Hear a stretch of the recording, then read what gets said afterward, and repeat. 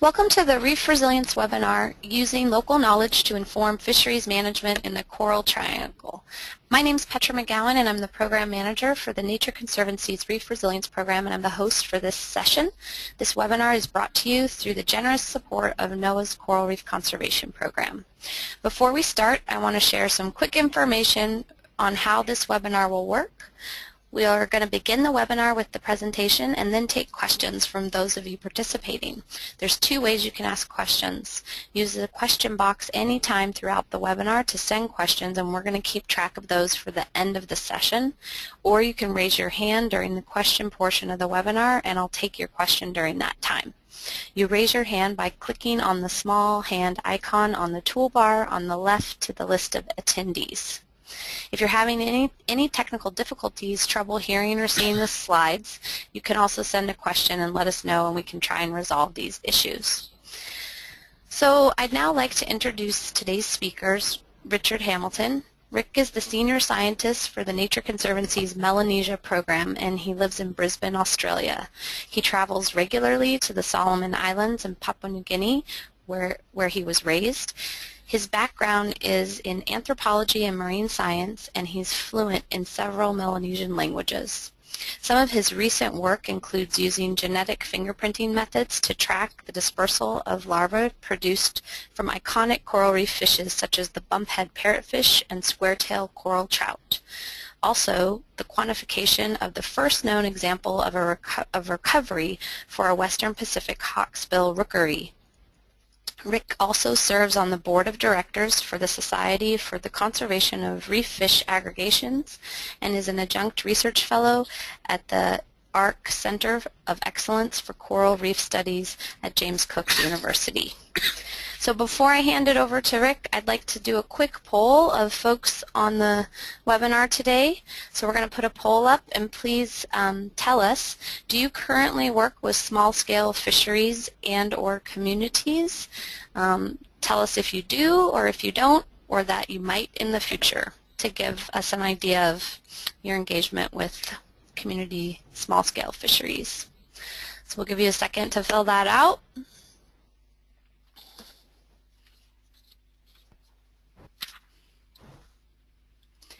All right, so Rick, that tells you most folks are currently working with what you're going to be talking about. So I'm going to hand it over to you, and thanks again for presenting today.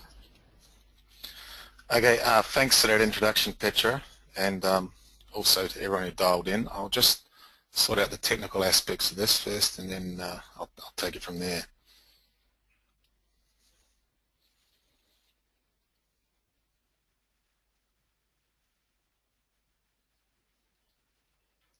Can everyone see that?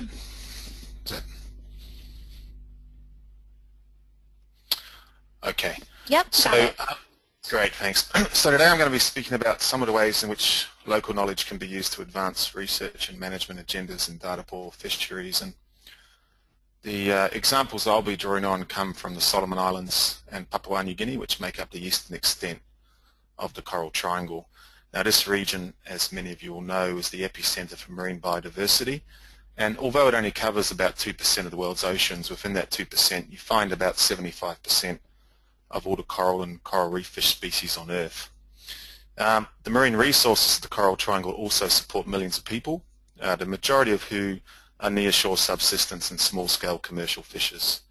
And while scientific data on these fisheries is sparse, many of the fishers that operate here have very detailed local knowledge on its marine ecosystems. Just a quick outline for my talk. I'm going to be talking firstly a bit about some of the methods used for documenting local knowledge.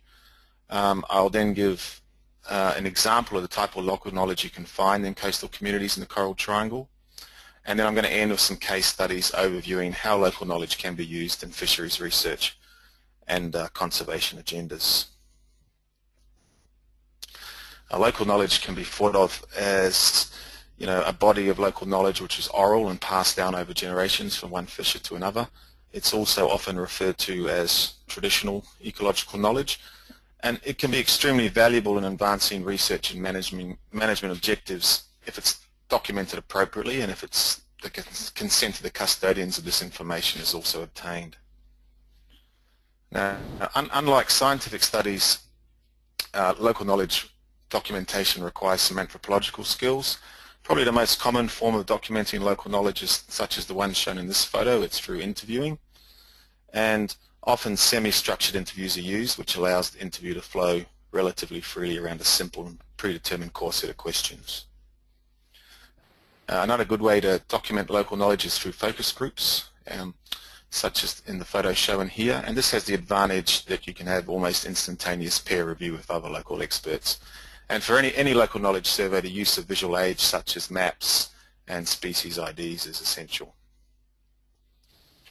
Another way to document local knowledge is through participatory mapping, such as in the photo shown here, where local resource owners use their local knowledge of their lands and seas to identify critical habitats on base maps, such as turtle nesting beaches, spawning aggregation sites, etc. And probably one of the ways which is not really considered much by scientists, but which the anthropologists call participant observation.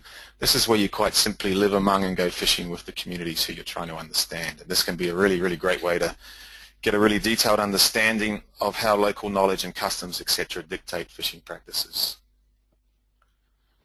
And finally, participatory research, where local stakeholders are involved in, a scientific agenda, is a great way to understand local knowledge, and it's also a really good way for two-way knowledge exchange, whereby the scientists can provide local stakeholders with information which may be absent from their local knowledge bases. Now, I don't really have time to go into the methods of documenting local knowledge in detail here, but one of the things I did want to stress is that probably if you are thinking about doing local knowledge surveys, identifying your experts is critical. Local knowledge, like all knowledge systems, is not dispersed equally in things like fishing methods used, how dependent you are on marine resources, age, gender, etc. can all really dictate where local knowledge is found.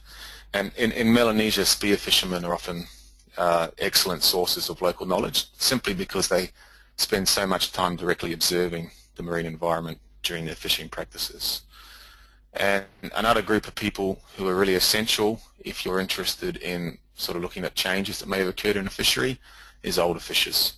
And this is particularly if you need to understand how fisheries may have changed over time in the absence of any quantitative data. So I just want to begin. I want to just briefly give you a little feel for typical sort of local knowledge found within many coastal communities in the Coral Triangle. This photo here is the Roviana Lagoon in the Western Solomons. It's an area where I spent a lot of time. And here, fishing practice is really dictated by a very detailed understanding of how the tides, the lunar cycle, and also annual seasons influence fish behavior. And for any local knowledge survey, I think the starting point really, other than identifying your experts, is to get a handle on the indigenous folk taxonomy. This can give you an indication of how detailed the local knowledge base is also going to be, and a lot of the names have information associated with them. This example here, the bumphead parrotfish, I'll be talking a bit more about this later on, but in Roviana it has 4 separate names for different size classes of the species, Lendikia going through to Topakakara, and as well as denoting different size classes, these names also give you clues and indications of its ecology. For example, the 2 smallest size classes, Lendikia and Kitkita, are only found in lagoonal habitats, which is their preferred juvenile habitat in the species. Now, in Roviana, even where the local knowledge taxonomy is very detailed, for species which aren't of any value to the subsistence system, they generally aren't named, and probably the best example of this is the damselfish. There's about 300 species of damselfish in the Coral Triangle, but in Roviana, although they recognise that there's many different species, they're all just collectively referred to as kipper. A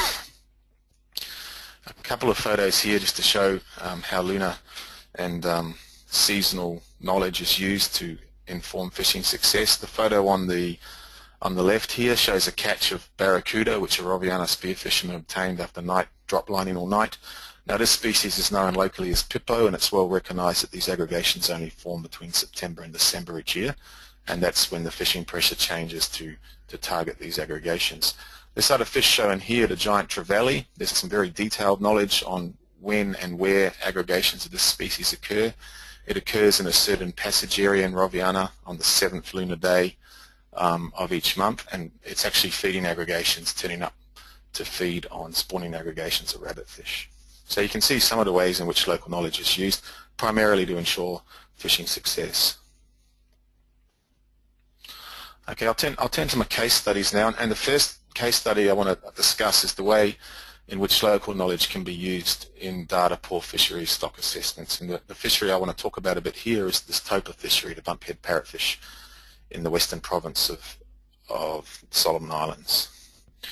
Now, fishing for the species for generations is focused on or been based around an understanding of their nocturnal behavior. This species, as you can see here, sleeps in shallow water at night on coral reefs, often in quite exposed areas because they're a big fish.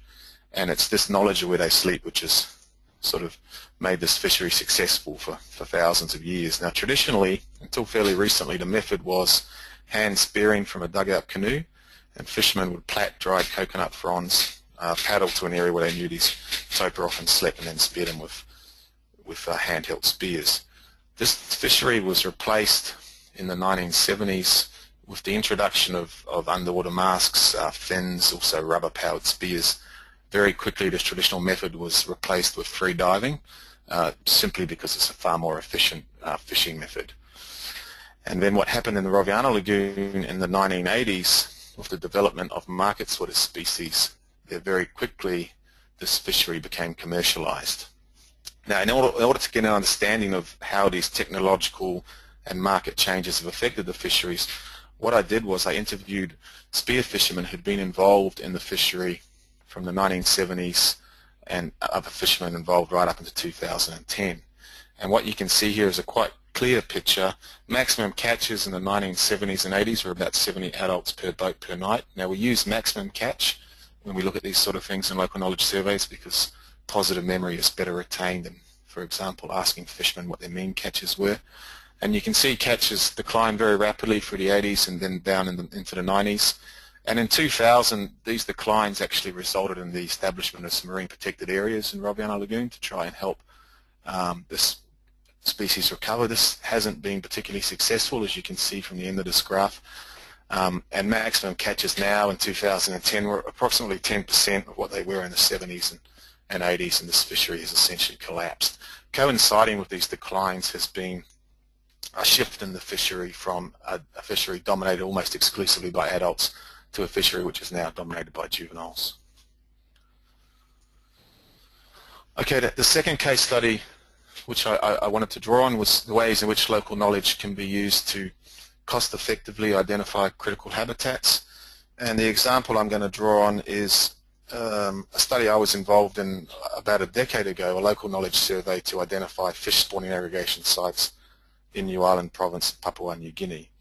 I did this in 2004 with a colleague of mine, Tapas Potoku, but prior to this, a few years earlier, the Nature Conservancy had done a survey in the same geographies trying to identify spawning aggregation sites through a dive survey. Essentially, the scientists were looking on maps and identifying sites where they thought that aggregations might form and then diving at these sites to look to see if they could see any aggregations.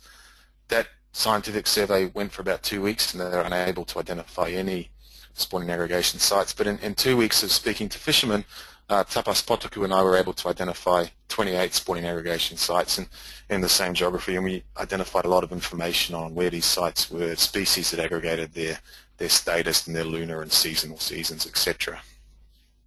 Now, one of the things that also came out of these local knowledge surveys was that these aggregations were sort of across the board in decline, and on the back of this we used this information to have discussions with local communities, and this resulted in the establishment of small community-based marine protected areas at some of these large aggregation sites, and also the establishment of community-based monitoring at some of these aggregation sites. And this has been pretty successful in some of these areas in New Ireland. As you can see from this example, this fish here, the camouflage grouper, aggregates in New Ireland from about March to July each year, and this is off a transect from one of the major aggregation sites which was protected in 2004, and you can see that following protection in 2004 there's been quite a remarkable recovery at this aggregation site. Okay, the last one I want to touch on is the way in which local knowledge and local expertise can be used to sort of advance research agendas and also to get stakeholder buy-in from the results that come out of these programs. And I'm going to talk about some work we did looking at the larval dispersal of the coral trout, the species shown here, the square-tailed coral trout, and this is done in Manus in Papua New Guinea. Now this involved a great deal of collaboration with local fishermen. In the first phase we lived on these canoes for about a couple of weeks out at the aggregation site at the period where we knew from local knowledge that these aggregations formed, and working with about 40 local fishermen.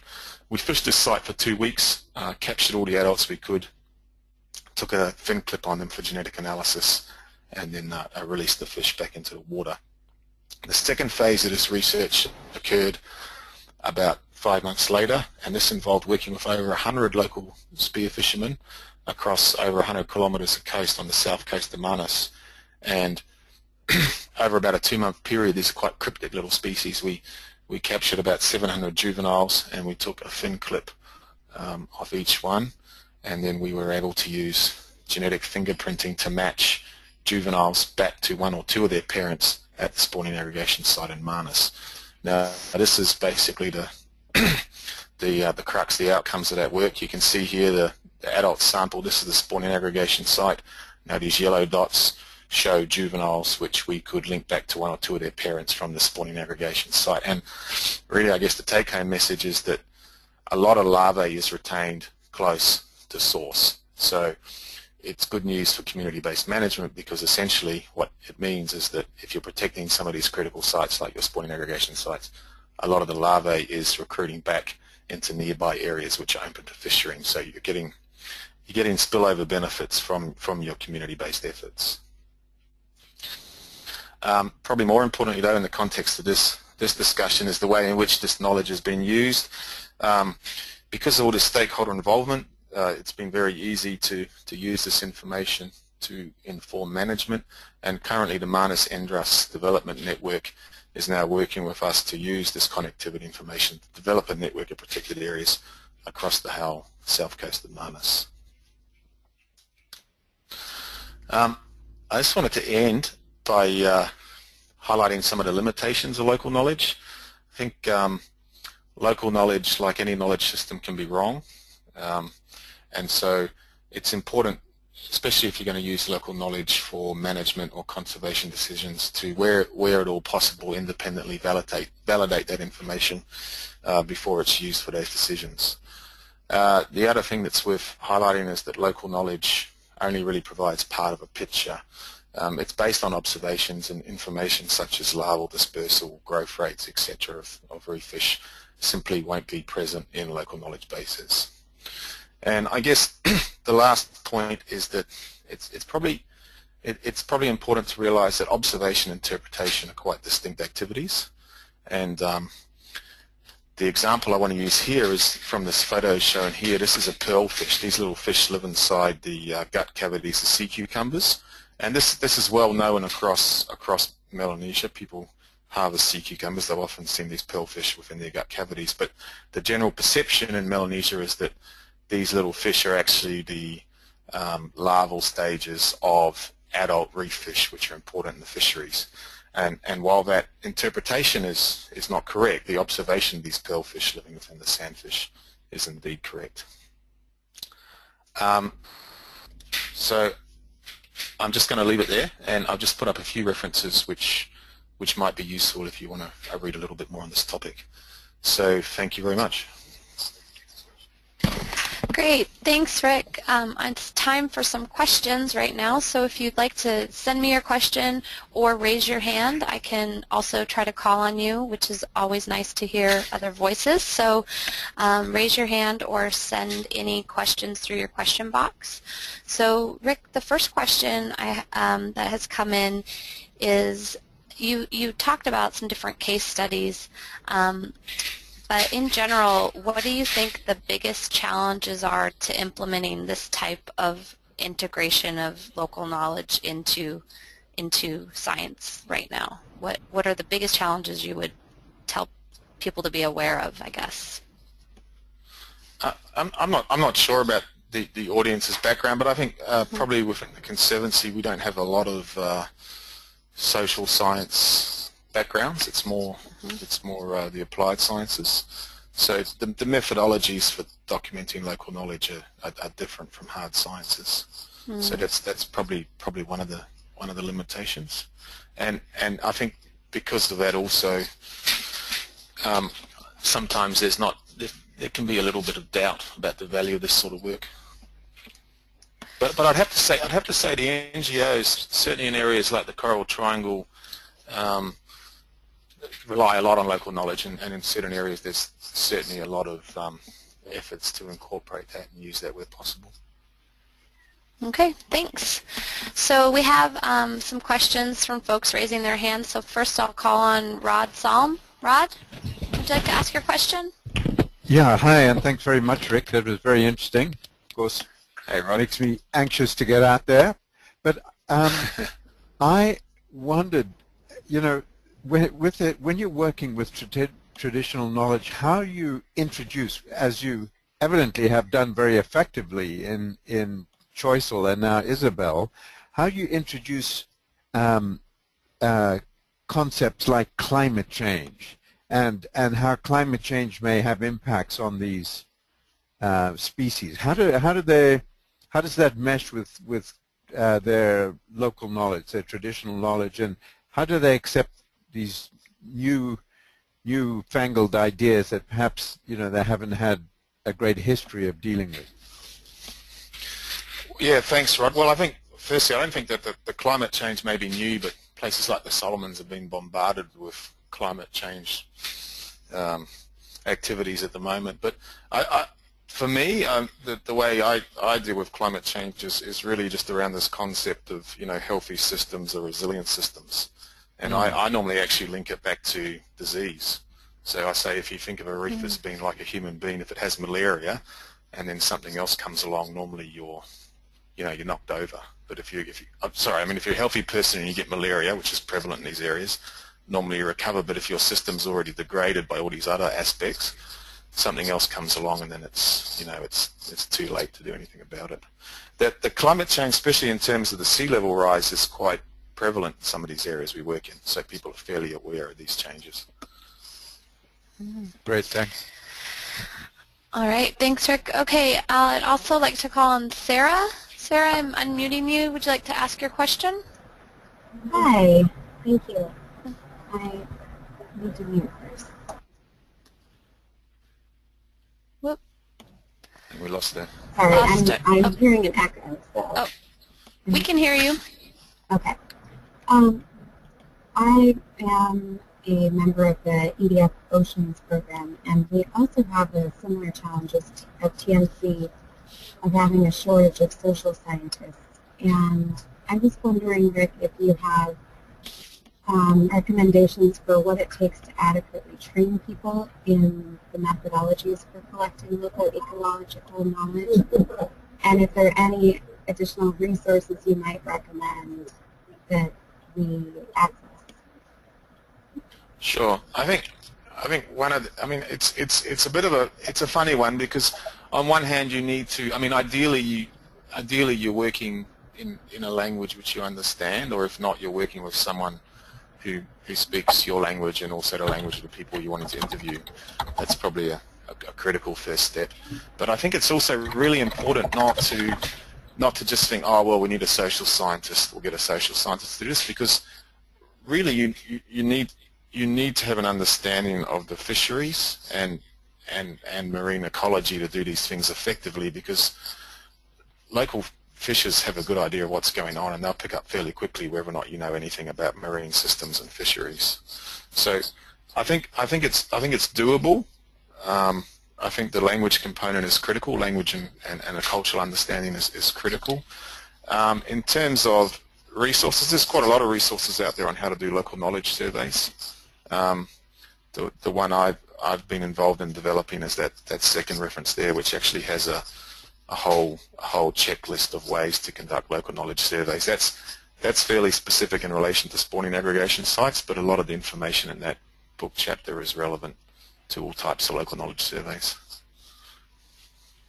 I mean, to give you an example, I'd be very hesitant about going and doing local knowledge surveys on terrestrial systems, simply because my knowledge of terrestrial systems is pretty poor, even if I was well aware of how to conduct those local knowledge surveys. Often you're kind of like looking for information, you're not even really necessarily aware what you might find out, which is why you use those semi-structured interviews so people can lead you in the areas they're knowledgeable about.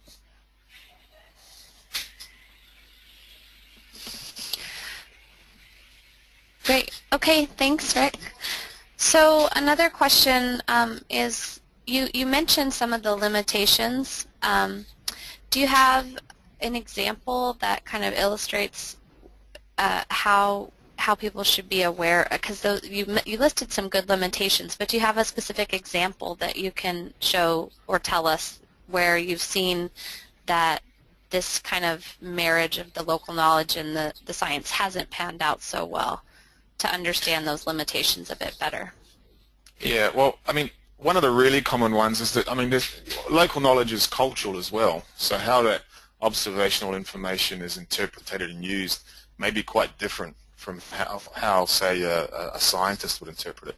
So, for example, in Melanesia, what often happens is people have these understandings that, you know, things have changed, fisheries maybe aren't what they used to be, but the interpretation might be that they've upset the gods, etc. Now, as soon as a Western biologist hears that, they normally just throw out all the observational information as well, because it doesn't fit with their own schemas. So that would be one example of where it's important to realize that those things can be different. There's numerous examples of where local knowledge hasn't been accurate. We did a study in Roviana Lagoon where the aggregating season was quite different from what the local knowledge base said. Now, whether or not that related to changes that have occurred or simply a case of borrowing local knowledge from one geography and putting it somewhere else where it didn't quite fit, who knows? But I think it's really important. It's important not to over-romanticize local knowledge. It's knowledge, but you know it's not always correct, as is science. Yeah. Okay. All right. Well, so we have time for probably one more question, and you know, you definitely made the case for why integrating local knowledge into research makes sense, but often those types of managers that we have in the network, they really need to understand what kind of resources it takes to implement this kind of approach versus a traditional approach. So can you give them some ideas on like time or funding that would be needed to do this kind of work, or where would they start other than the references that you've provided if they were interested in pursuing this type of project with their current research or monitoring programs? I guess that question is really how long is a piece of string, but it depends on it depends on what your question is. I think before you start any local knowledge survey, you need to probably read all you can about that area, about the custom. But the example from New Ireland, I think that the local knowledge survey we did there when we identified 28 spawning aggregation sites was probably a magnitude cheaper than the dive survey, which didn't manage to identify any. In some areas you don't have good local knowledge bases, so be prepared for the fact that you could do a local knowledge survey and it might not turn up much. But I would caution on that, because I've worked in a lot of places where people have told me that fishermen knew nothing, and that's turned out to be quite the opposite. It was really a case of people never actually asking the fishermen anything. So I think it depends. It depends a lot on the question and what you're trying to find out. Certainly in terms of identifying critical habitats, it's a bit of a no-brainer in my opinion. Great. All right. Well, if you have additional questions for Rick, he's glad to take them, but we're out of time, so you can. Is his email going to be up? Yeah, I think his emails or No, it's not. Sorry. Yes, it is. There we go. So his email's up if you have any other questions, and he'd be glad to answer those. And we want to thank everybody for joining us, and thanks, Rick, again for this great presentation and question and answer period. The recording of this webinar as well as the resource links are going to be sent out to the network after today. And if you're not currently on our network list and would like to be, please email us at resilience@tnc.org and send us any suggestions for future webinar topics to that same email. Look for our next webinar announcement coming soon, and also give us feedback on this new format of a kind of abbreviated webinar, and tell us if you like the 30-minute format or an hour format, as we're experimenting with what works for those of you guys in the field and what kind of format and time frame fits into your schedules, and let us know. All right, thanks again, Rick, for the presentation. Thank you. Okay.